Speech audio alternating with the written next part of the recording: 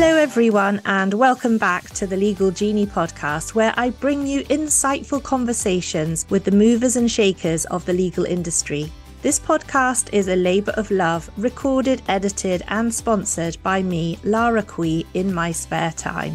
So if you have ever got any value from these episodes, please would you do me a big favour and subscribe to the show on Apple or Spotify. I would be even more grateful if you could share this episode with your friends and family and leave a rating and review so that the show can reach even more listeners. Thank you, and on with the show. Hello, dear listener, and welcome to episode 44 of the Legal Genie Podcast with me, your host, Lara Quie. And today I am delighted to be with Chen Siyuan. Siyuan is the Associate Director at the SMU School of Law, as well as the Director of its Moots program. He graduated with first-class honours from NUS in 2007 and obtained his LLM from Harvard in 2010. Siyuan spent a couple of years as a Justice's Law Clerk and Assistant Registrar before joining academia. His research and teaching interests are mainly in evidence and procedure, and his works have been cited by the Singapore Court of Appeal and High Court, the Indian Supreme Court and the UK Law Commission. Despite having existed for only 12 years, SMU's Moots program has been ranked number 1 worldwide by NICA team twice in the last 7 years. Notable achievements include multiple championship final appearances in leading moots such as the Jessup and Viz, and more than 50 championship titles in a wide array of competitions, ranging from Viz East and ICC to Price and Fletcher. Welcome to the show, Siyuan. Thank you very much for having me. Well, I'm excited to have you here because I am very interested in mentoring young people. So it would be really good to start right at the beginning. So can you please tell me where you grew up and a little bit about your childhood? Well, I grew up in Singapore. I've always lived in Singapore, although I did spend a couple of years abroad for university. Well, growing up in Singapore in the 80s and 90s, it was really quite a different time. I think in terms of how affluent society was, even things like crime rate, I think all of these things have improved. But that also means that society as a whole has maybe gotten a little more comfortable. And when things get a little comfortable, there are certain downsides to that. But just speaking for myself, I think growing up had its own challenges, like many people growing up in any given country. But I suppose our education system allows people to really have a shot at life if you're willing to work hard and do well, right? Make good choices, live responsibly, right? Then things will turn out quite fine. So what about your inspiration for getting into law in the first place? Well, I always tell my students this, it was not by choice. When I was in high school, I was seriously contemplating becoming a physical education teacher, PE teacher, which is, I think in Singapore society, is not a number one choice for many people growing up looking to have a career. And my parents were not exactly in approval of that choice. So they said, why don't you try law? Because I think my mom and my dad, they were involved in businesses at various points in their lives. And they thought that having legal knowledge can really protect you from being bullied. So being a good and obedient Asian child, I said, okay, sure. Right, there goes my PE teacher dream. And I applied to NUS Law. I didn't get it the first time. I didn't get it the second time. I got in on the third try, which is only possible if you're a male in Singapore because of national service. So you actually get to reapply a couple of times. So I didn't start out having a passion for law or even knowing what it was. I was really nudged quite strongly in that direction. Wow, well, thank you so much for sharing the fact that you didn't get to go to law school on your very first application, because I think that's probably very reassuring to any young law student thinking of applying and perhaps not being successful the first time. There you are, an associate dean of the SMU Law, and you can confess that you were not able to get in the first time. So I think that perseverance, resilience, and determination is very much part of your story. And I think that here in Singapore, however, fear of failure is really a big thing. And it must be very difficult for young people to go through that experience. Can you tell us a bit more about your mindset? And although you said you really wanted to be a PE teacher, once you had set your mind on going into the law, you were able to persevere and keep reapplying. Yeah, I think part of it also has to do with expectations. I think in Singapore, for many young people growing up, I suspect they don't really get constant failure being shoved in their face, right? It's not easy for them either, but at least for me, I was never that great a student. I worked pretty hard, but my grades were never, like top 20, top 30%. I was somewhere in the middle. And because of that, when they first rejected me, I thought, okay, that's normal, right? That sounds like my life. I don't always get what I want. So maybe I'll try again. And indeed, by the time it was the third interview, the interviewer actually said to me, okay, we see that it's your third time here. And so we'll keep the interview short. We are hungry. We want to eat lunch, and we recognize your determination. And so we are happy to take you in. For the students growing up these days, they also have many resources. So they can find out quite easily through their friends and on certain websites what the interview processes, what the application processes are like for different law schools. Of course, they need to take it with a pinch of salt, right? Some of these resources may not always give the best advice, but I think they have to start somewhere to start to filter out what might potentially be not so great information. But the point is that when I was rejected, this was a time in which I can't just go to the internet and say, okay, how do I do better for the next interview? I don't think there was any such information available online. But these days, they can always try and figure their way out through many resources that are available for free.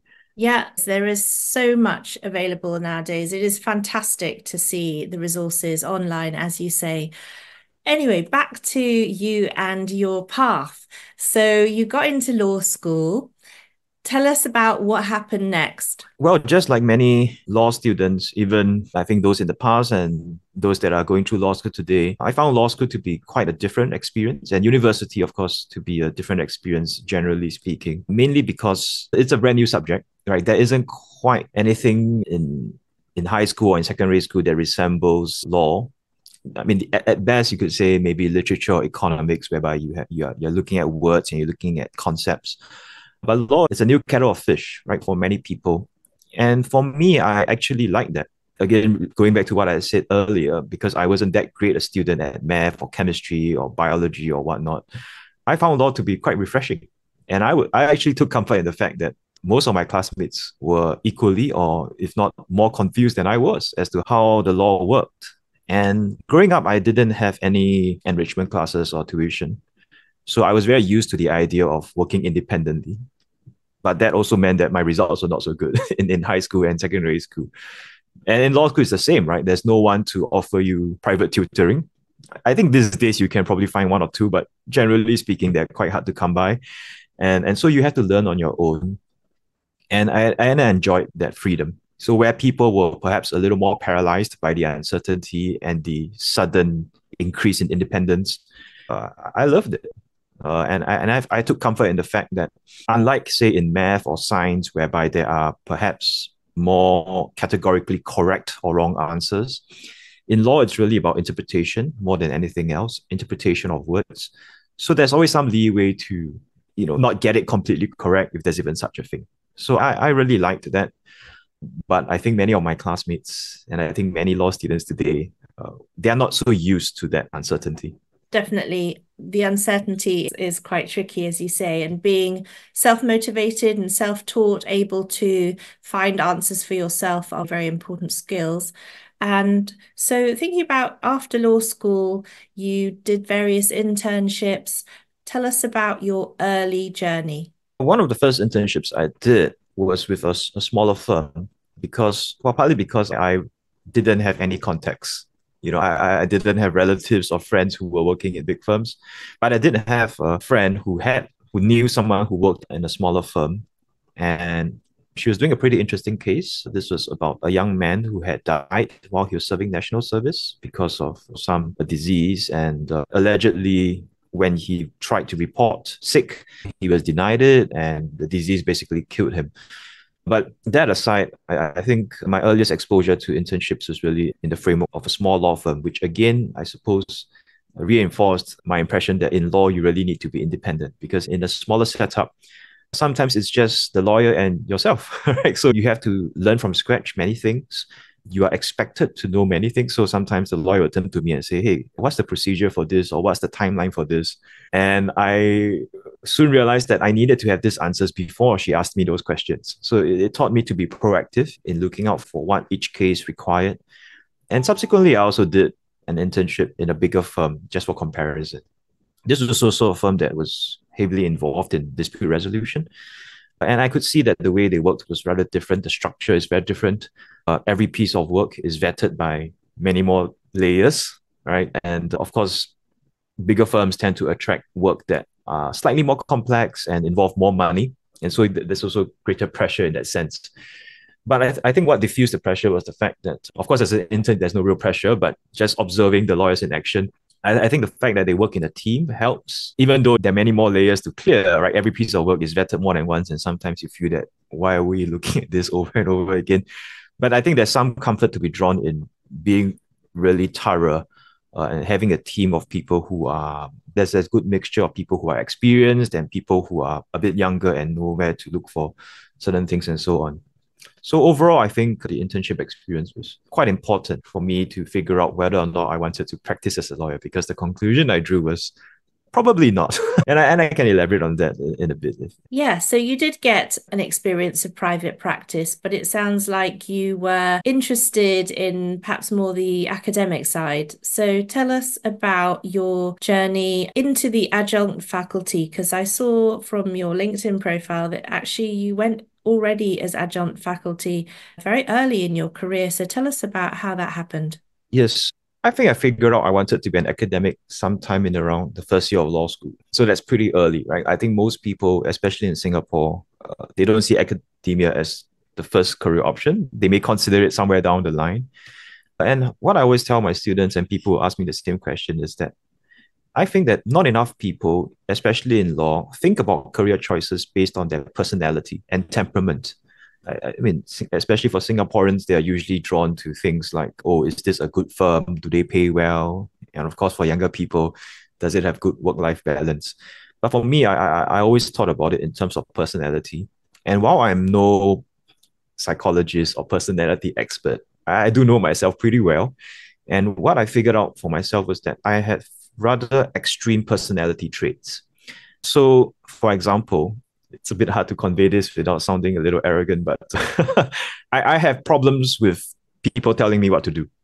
Right? I really dislike that. And I can only accept it if it's from someone that I really respect and a person with great authority. But generally, the idea of being told what to do was always a challenge for me. So if you apply that to how a law firm works, then that's difficult, right? Because clients are going to tell you what to do, bosses are going to tell you what to do, associates are going to tell you what to do, judges are going to tell you what to do. I suspect that I would not have liked it. So I ruled out practice on that basis alone, right? Because my aversion to being told what to do was just so extreme. At the same time, I was also quite happy working alone. So I'm the sort of person who would not feel embarrassed to have lunch alone in a food court, watch a movie alone, or just go to a scenic spot and take photos and sit there by myself for 4 or 5 hours. I don't have a problem with that. Whereas I've seen many people join academia and they find that the solitary existence is a bit too much for them. So they prefer, the hustle and bustle of a law firm. And so based on that very unscientific personality assessment, I figured out that, okay, I want to join academia. Then the next question is, well, how do I do that? And when I looked at many of my professors in NUS, I looked at their CVs, I was rather taken aback because they were all high achievers, right? First class honors, went to this and that place, published in the top journals, whether in the UK or in the US. But I think because I was so used to the idea of working independently and not being phased by law school, for whatever reason, I managed to convince myself that, okay, I think I probably can figure this out as well, right? I look at how far away the faculty are, but I just thought, I think I can do it. And so I started to take steps in that direction. And being an adjunct faculty was a necessary step because the universities would generally prefer to see what you're like as a teacher before they make any hiring decisions about you on a longer term basis. So that's why I ended up teaching in both NUS and SMU Law. That was also not because my CV was great or anything, but I had people who helped me. So when I was in the Supreme Court, Justice Andrew Pang was the one who really hooked me up to some of his former colleagues. And when I worked in NUS, I approached my former moot coach, who then put me in touch. So without these people, my life could have turned out quite different.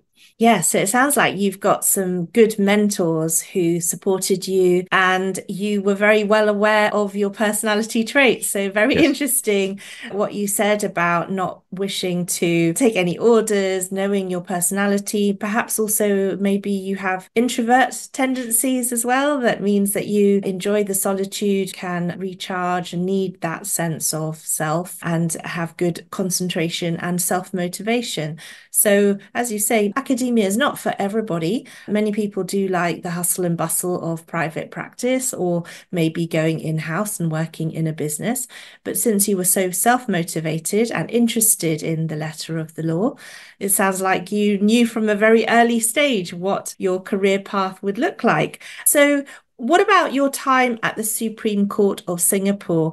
You were a Justice Law Clerk and an Assistant Registrar. Can you tell us a little bit about those two roles? Sure. So I'll start with the JLC. I think there are equivalent schemes in many places in the world, Australia, the US, obviously. To all my students, they have heard this before. And since I have a larger platform today, I will say it again. If you're ever in a position to consider applying for the JLC, you absolutely should. It's really a once in a lifetime opportunity. And here, I'm not being dramatic or exaggerating because they will only hire fresh graduates. So if you miss the window, you miss the window. And what the job entails is that you work very closely with the High Court and Court of Appeal judges.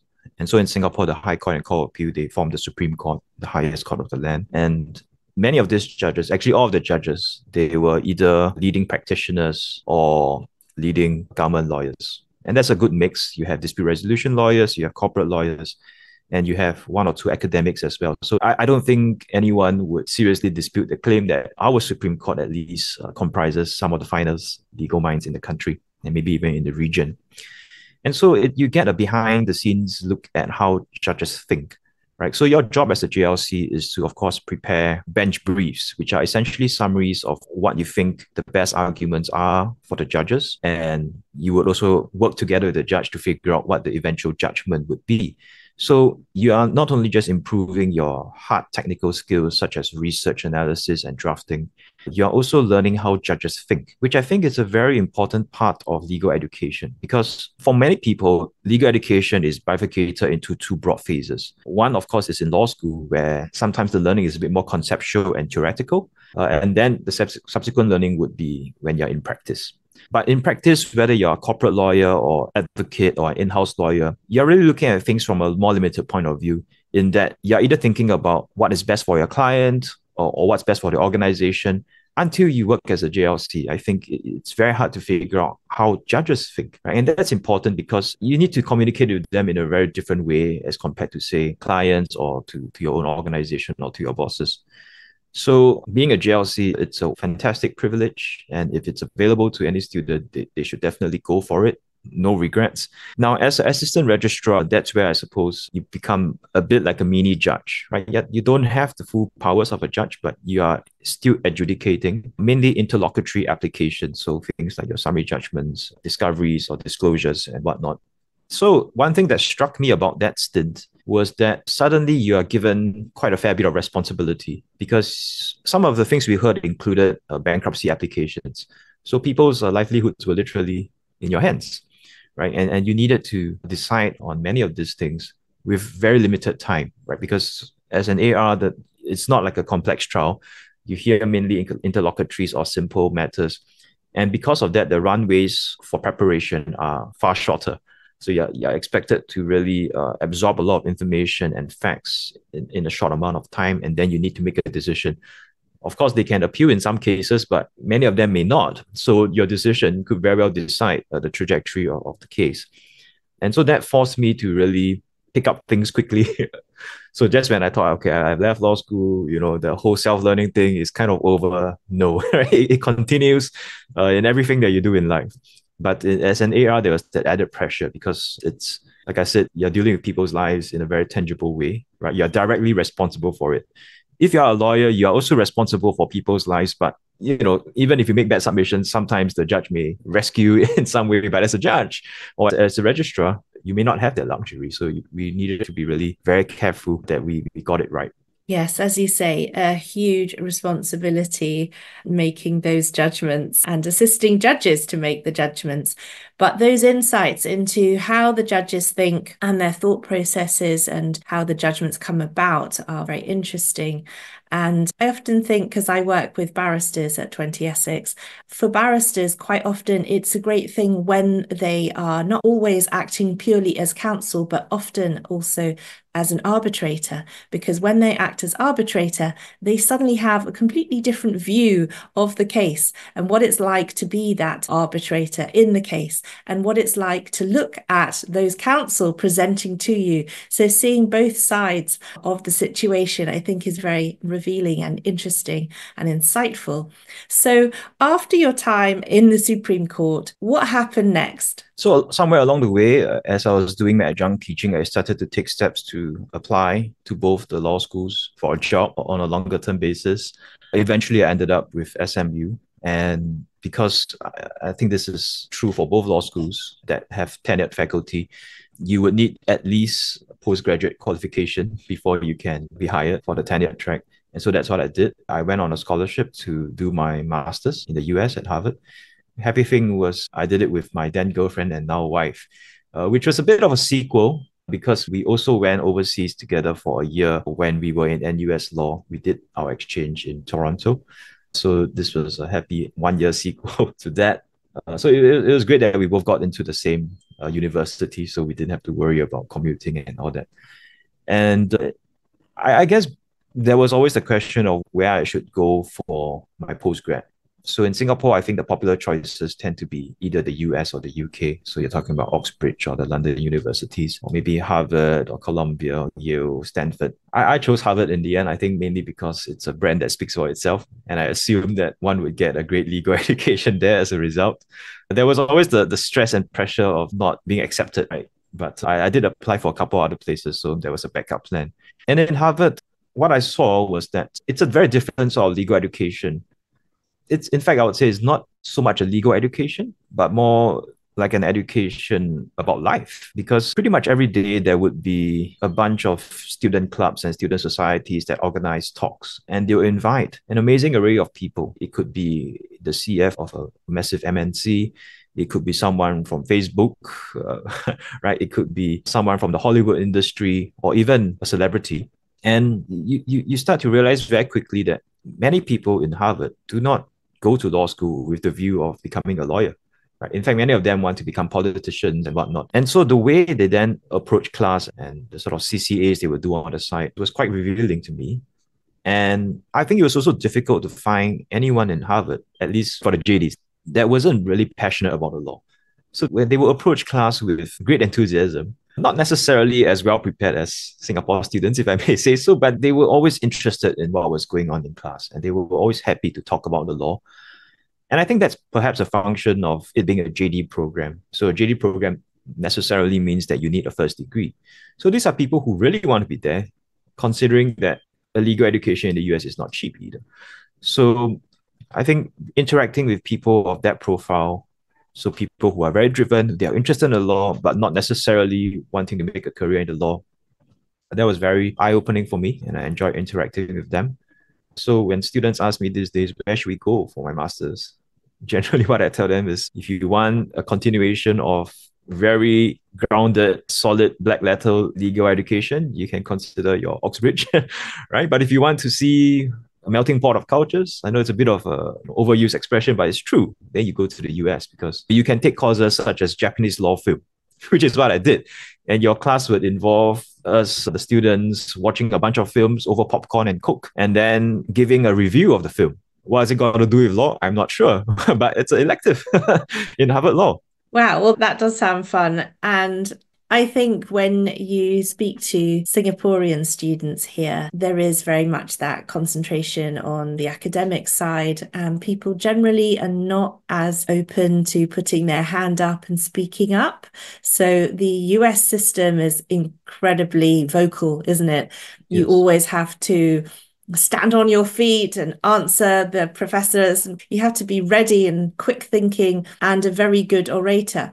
So I'm wondering whether your Harvard experience was what led you to get into mooting. It did reinforce it, but I think my inclination to start the Moot Court program somewhere probably can be traced back to when I was a student.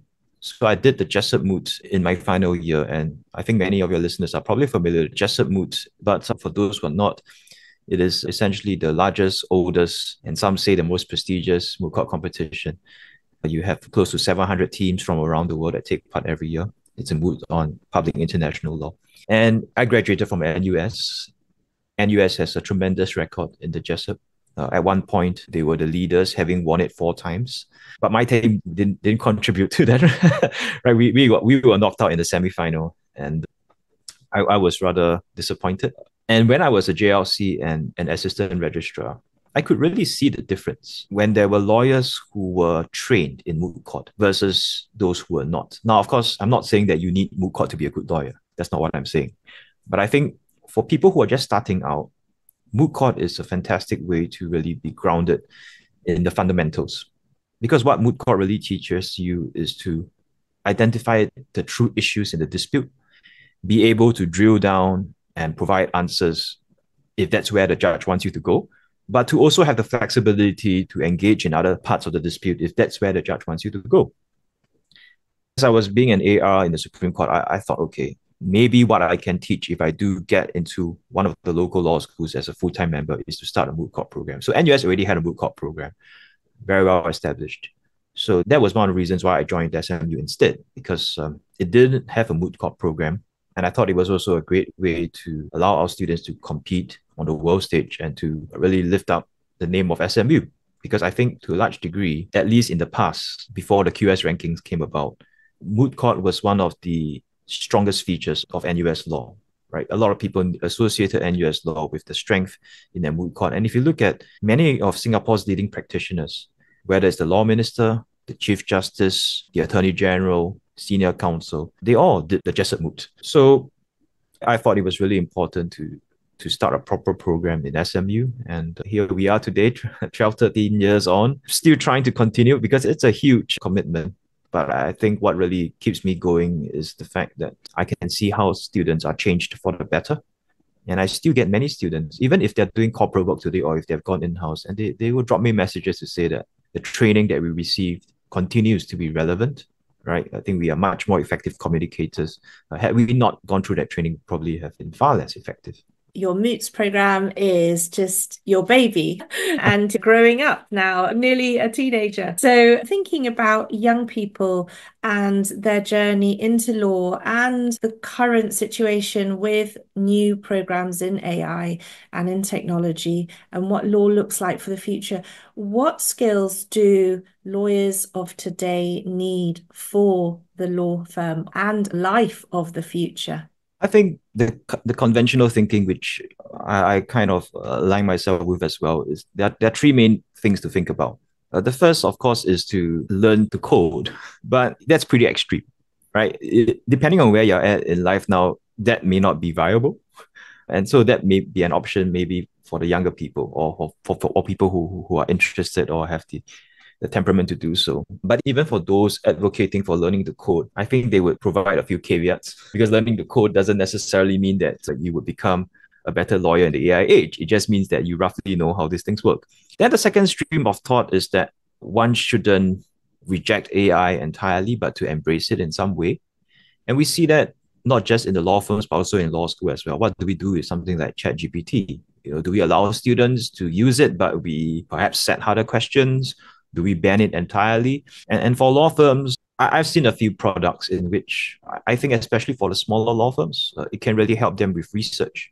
Because research ultimately, especially for legal research, is about analyzing a huge bunch of rules and cases. And with the right software, you can get pretty decent first layer results. So for example, if one were to ask, what is the law on this doctrine in this jurisdiction, right? If your data set is good and your LLM is good, you could get a pretty decent answer. I've seen it in operation. It's not perfect yet, but one imagines those products can only get better.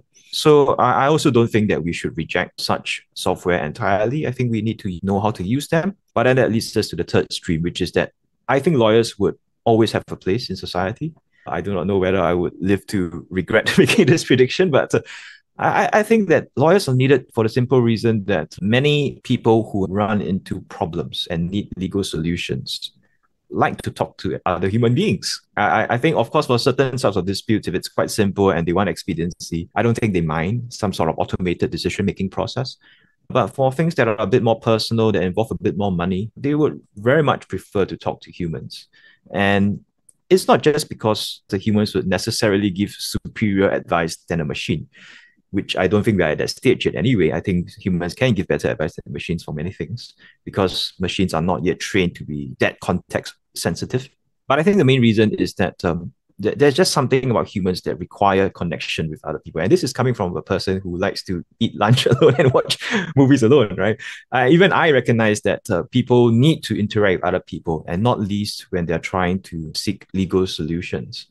And so lawyers and law students, I suppose, would need to embrace that in some way and figure out how they can value add to what their clients need. Because if they are just replicating things that a machine can do quite easily, then the client may be thinking, why am I paying you money? So I think it's not just about providing that emotional connection. It's also about strategizing. It's also about dialogue. And so for the foreseeable future, I think that my takeaway really is we can work together with the machines, but we also need to continue to think about how we can remain relevant. Absolutely, totally agree. I think that it is the human empathy element that we can bring as lawyers, and that communication, that connection, that understanding, but also the strategy, because I think that the technology is there and developing to enable us to access this case law and all of the things that actually will be more accurate based on technology than a human's memory. Yep. However, it is the full combination of that strategy, that knowledge of the law, the critical analysis, understanding human nature, and the reasons for the dispute in the first place. Because given that it's humans who are in disagreement, the elements also are human. So the solutions are also human. And often it can actually be an apology or a sense of, does this person show remorse? Is there fairness? I think that sometimes the law and the results are not always exactly what the human on the other side is seeking. So understanding those elements and bringing that all together and having that strategy is definitely what the human lawyer brings to the table. And I think as long as humans are in dispute, there will always be a need for another human as well. Although on the technical side, I do agree that there will be more and more AI and use of these tools. But like anything, these are tools for humans to use. And there is going to be certainly a lot of automated judgments, especially when it comes to online, sale of goods, etc. A lot of those things you can just automate. I can see that perhaps conveyancing and various things could be quite easily automated, but disputes and things like that, human beings will still be involved. Anyway, so thinking about your journey and the mentors that you have interacted with, could you tell young people about the sources of these mentors? How have they come about? Where did you find them? And how did you develop those relationships? So I think whatever I'm about to say may be of particular interest to people who are a bit more reserved, right? Because keeping in mind that I'm not a sort of person that likes to attend cocktail parties and mingle with the crowd. I'm not a sort of person that would, just approach strangers and chat them up. That's not my strength at all.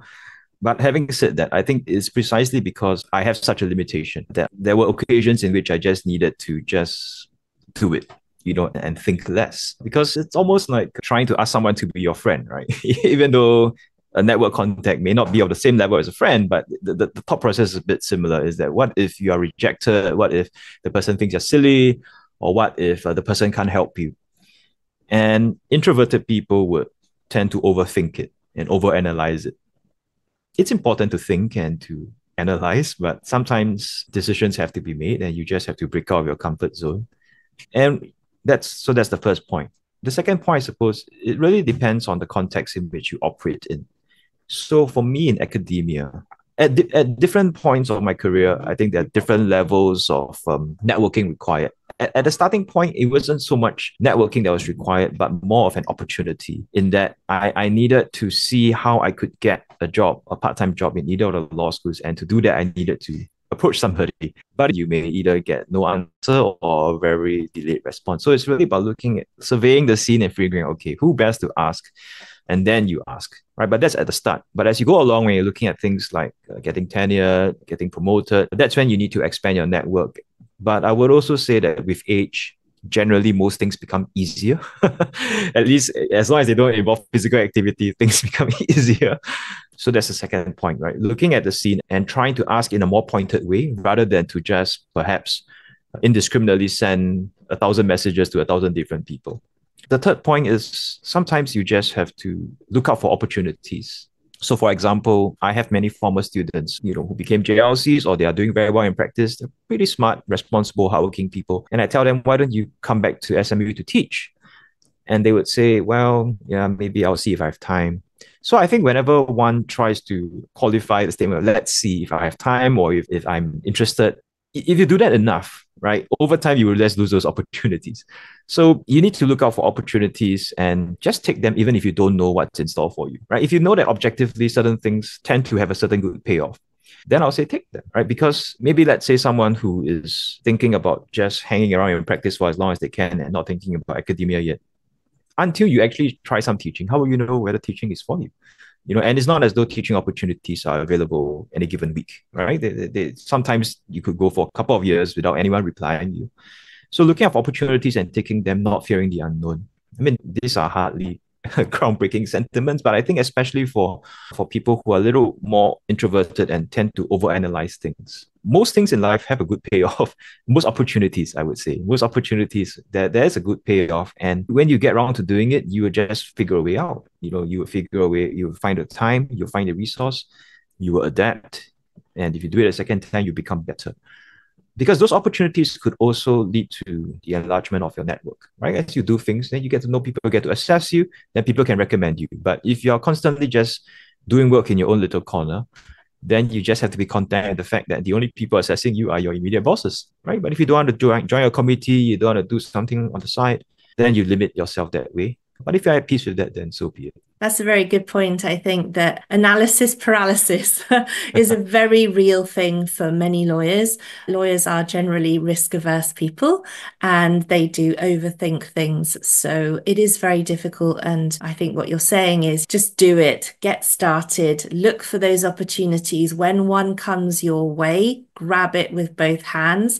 You might not think you've got time, so make the time. If something is important to you, you will find the time and the resources.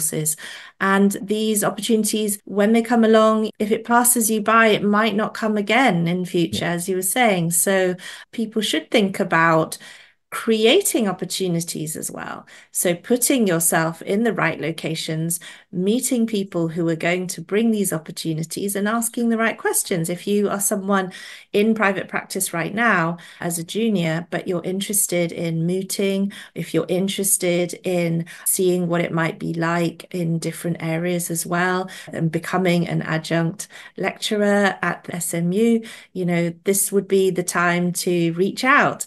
Siyuan is on this podcast to tell you all about these opportunities so that you are able to reach out and think about things for the future. Think about really long term. What can you do to improve your skills?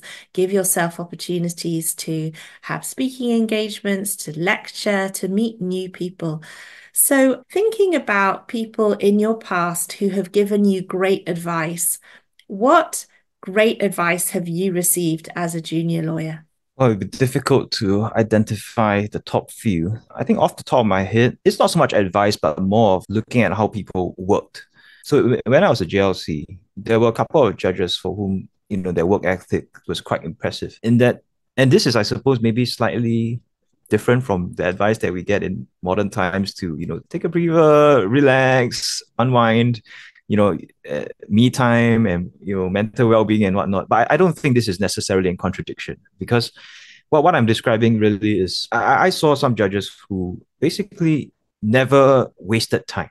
Everything was always purposeful. So even, for example, when they were waiting for the taxi to come, you would see them reading something. I didn't ask these judges directly, but from what I hear is that to them, there are many pockets of time that we can use effectively, which if we don't use them, we would really just not be doing anything, right? So it's not as though you can't rest or you can't sleep.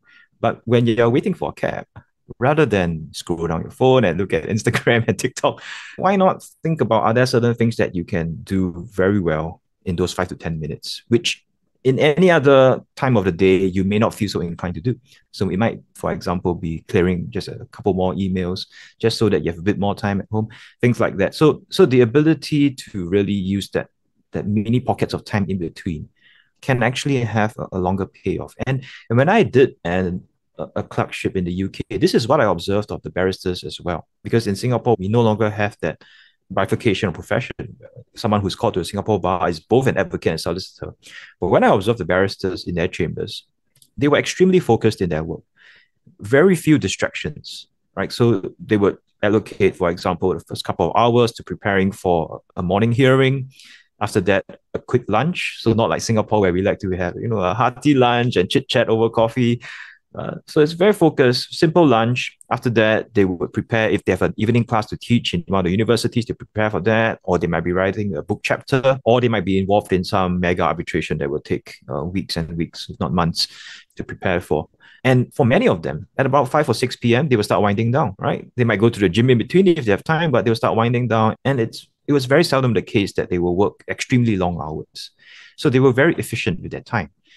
Whereas I think in Singapore, we love our food and coffee breaks a bit too much, and there's no right or wrong, but there's a consequence to that, which is that it may mean that you go home a little later. But if you keep things really streamlined, I think that the payoff is in greater time. And of course, you can always make it, in a sense, a bit of a policy to say that past a certain time, you won't entertain emails and whatnot. That's also another way to deal with time, but that's a separate conversation altogether. Other pieces of advice which I thought were useful were, okay, this one I think is particularly important for lawyers. It's a very simple piece of advice, but it's very tempting to neglect it. And that is to be patient. And this came from one of my colleagues, who still is a very well-established professor. And I don't want to embarrass him, so I won't name him. But, if you ask anyone who this person is, everyone in law will know. And what he said was that even though from the outside looking in, you look at him, you think, okay, this person must have been super talented, must have been super smart, maybe even super efficient, right? You look at his CV, it's great.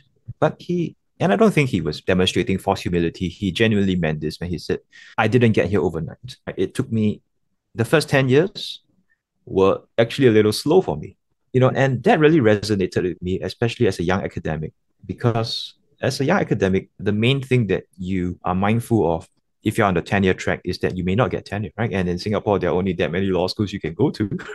So there's a very real prospect that you could be out of a job for a very long time if you don't get tenure. But he told me that you need to be patient, right? You can expect rejection when you submit certain articles to certain journals. You can expect certain ideas to not materialize into proper publications. You can expect basically many setbacks. And when I thought about that, I felt really much more assured, because even if this great person, he struggled a little bit, surely the rest of us would face similar problems.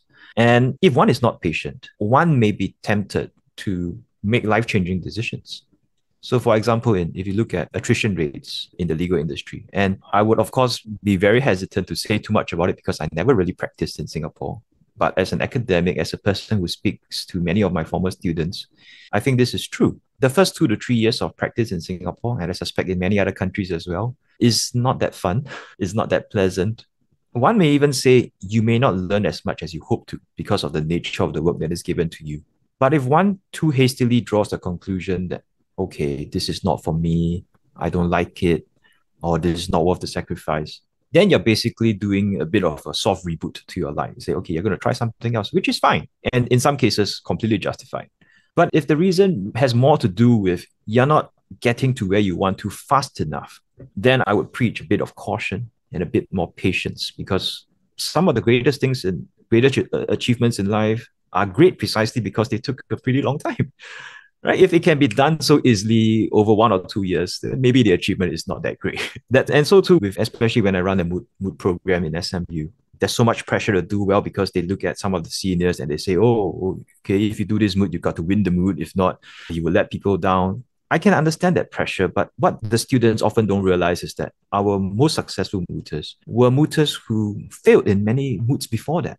And they kept going because they realized that you take part in Moots not really to win. It's fun to win, but that's not the real purpose. You take part in Moots so that you become a better lawyer to be. And if you have the right mindset, then you will keep going on.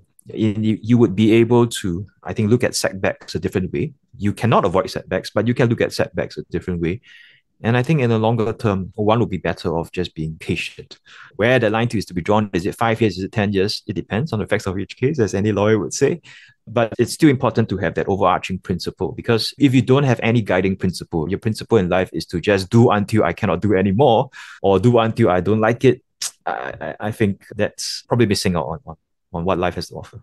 Very, very valuable words of advice. I love those. And I think the patience one particularly resonates because this is a very fast-paced world that we're living in. People's attention spans are limited to 5 seconds. Everything is scrolling, everything is immediate, everything is on demand. But you can't actually treat your life like that, because all of these things do take a very long time, as you say, and you have to play the long game. So being very short-sighted, always thinking about the present, oh, I don't like it now. You have to go through tough times. A lot of it is being in the trenches, learning those skills, honing those skills.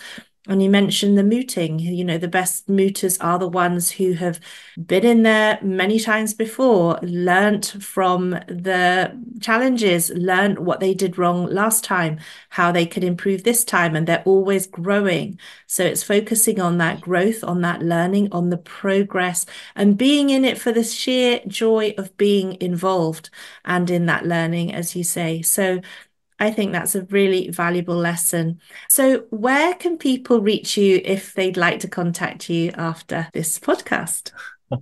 I read all my emails, and my email address is publicly available on the SMU Law website. And I would even say I answer all emails unless it's clearly spam or solicitation. Yeah. So yeah, I'm happy to have a chat. What I always promise my students is that as long as you send me a message, I will make time to answer it. And of course, there are some expectations. My students would know, right? So if you ask me overly open-ended question, I may take a longer time to reply and things like that. But for people who don't know me and just want to ask me about things about law school, about mooting, email would do. LinkedIn is also possible, but sometimes I don't read the messages on LinkedIn. Yes. Brilliant. Thank you so much for your time today, Chen Siyuan. And thank you for being on the podcast. Thanks very much, Lara. Thank you for joining us on the Legal Genie podcast. We hope today's episode has granted your wishes for legal career insights and wisdom. Don't forget to subscribe to the show on your favourite podcast platform to be first to be notified of the latest episodes. Please consider leaving us a review on Apple Podcasts and sharing it with other legal eagles. Your support helps the show to reach a much wider audience. Until next time, have a magical week ahead.